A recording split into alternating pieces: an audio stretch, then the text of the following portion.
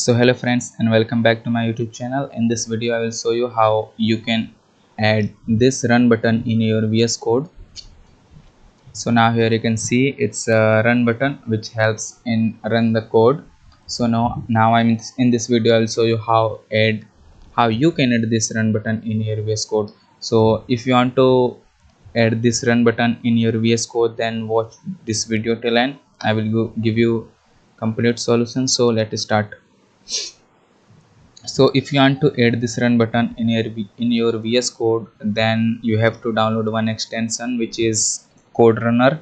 So to download this extension you have to follow step with me, and now I'm going to download this extension. So now I'm going to click on extension, and now here you can see extension has been opened, and now here you can see that search extension in marketplace. So now I'm going to search here code runner and press enter.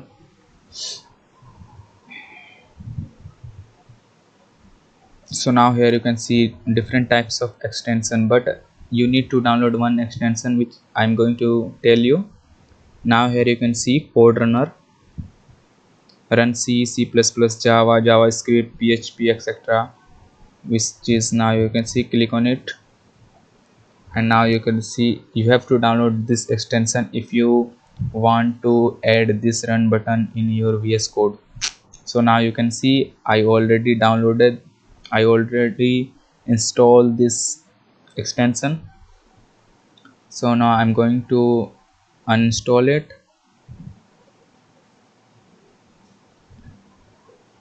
and now I'm going to install it.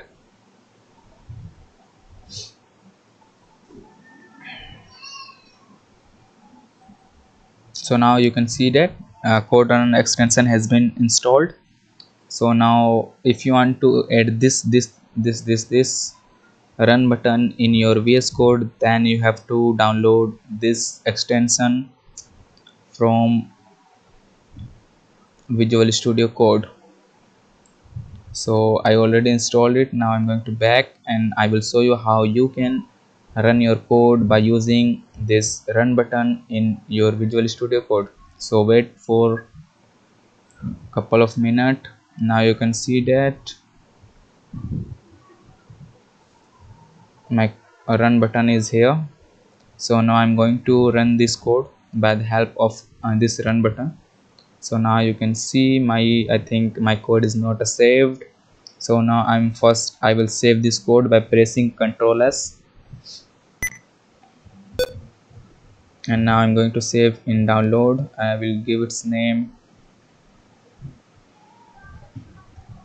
code.c, press enter, and yes, I want to save this. And now you can see my code has been saved, and now I'm going to run it by the help of this run button in my Visual Studio Code. So now I'm going to click on my run button.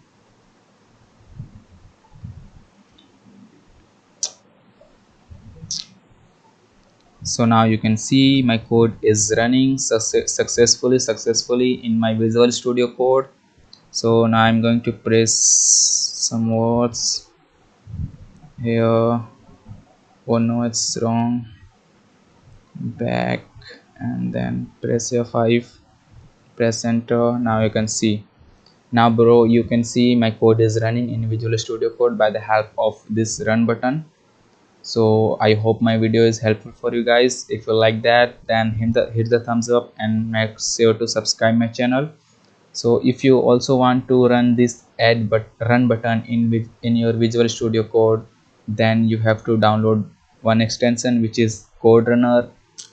If you once download this extension in your VS Code, then you are able to run your code by the help of run button in Visual Studio Code. So I hope my video is helpful for you friends, and